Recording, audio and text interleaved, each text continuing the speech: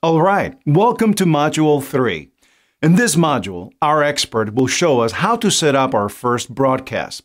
So get ready to take some notes and let's jump right in. Okay, so let's get started with setting up our first broadcast. Go to Broadcasting on your menu, then click Add New Broadcast at the upper right corner. Then select Messenger. On the right side, you can switch to Basic Builder or the Flow Builder. Let's use Flow Builder to have a better visual of our broadcast flow. Click Starting Step and a sidebar will automatically appear. Select Other as our content type for this example. Then, let's type in our message.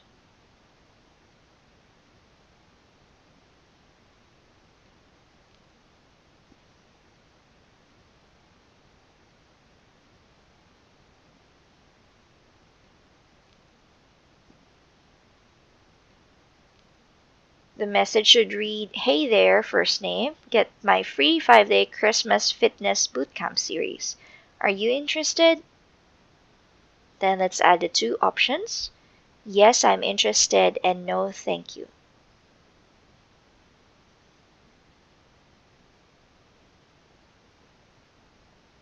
Now let's connect our option to an action. Drag your mouse from the first option and then select Start Flow. Click to select a flow, then choose from your pre-made templates. Then click Select this flow. Let's do the same for the second option, but this time we'll choose Send Message.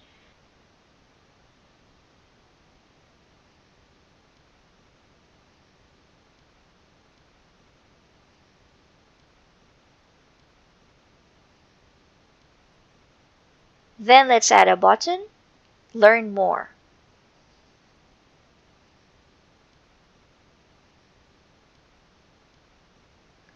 Now let's connect the button to the same flow. Once all is set, the next step is for our broadcast settings. Select the content type.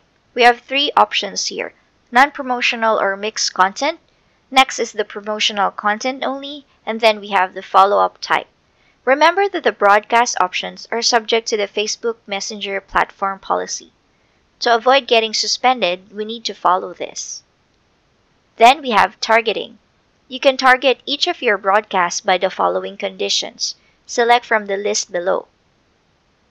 Next, we have schedule broadcast. Start sending your broadcast immediately or schedule it to be sent on a particular date and time.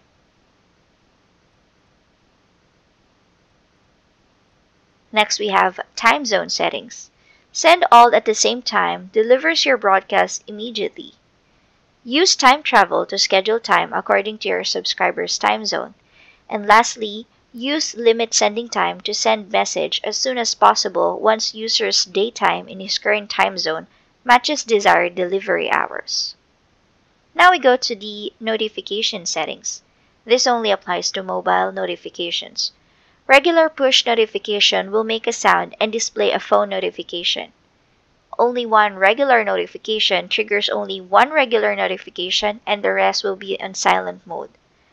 Only two regular notification triggers only two regular notifications and the rest will be in silent mode. Silent push will display a phone notification without a sound, and silent broadcast will not display any notification at all. Once you're happy with the setup, click Send Now or Schedule Message at the top right corner. Now let's learn about the ManyChat sequences. The sequence is a feature that allows subscribers to receive chain of message at a given period of time. We can start by going to Automation on the menu, then choose Sequences. Then, click the Add New Sequence at the upper right, type a name for your sequence, and then click Create. You'll automatically see the pre-made message templates. You can change the sequence send time by clicking on the schedule, then choose another date or time you prefer. If you need to add a new message to your sequence, just click the Add Message button. On the right, you'll also see the analytics of your sequence. Sent tells you the number of users that received your message. Clicks tells you the number of users who clicked the button on your message. And the last two are the computations for your open rate and your click-through rate.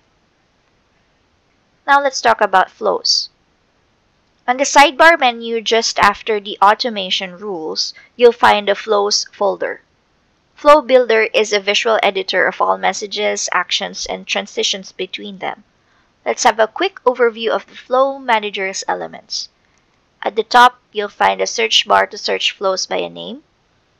Next, we have the Add New Flow button. We also have the Toggle View.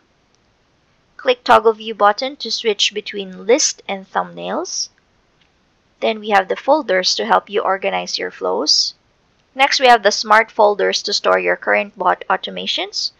On the middle, you'll see your flow information, which contains the name, the channels of your flow, the number of runs, and when it was modified. The three dots on the right open the context menu that allows you to perform actions. Rename changes the flow name. Duplicate clones your flow to the same folder. We also have the Share this flow, copy to another page, and Delete, which moves your flow to the trash.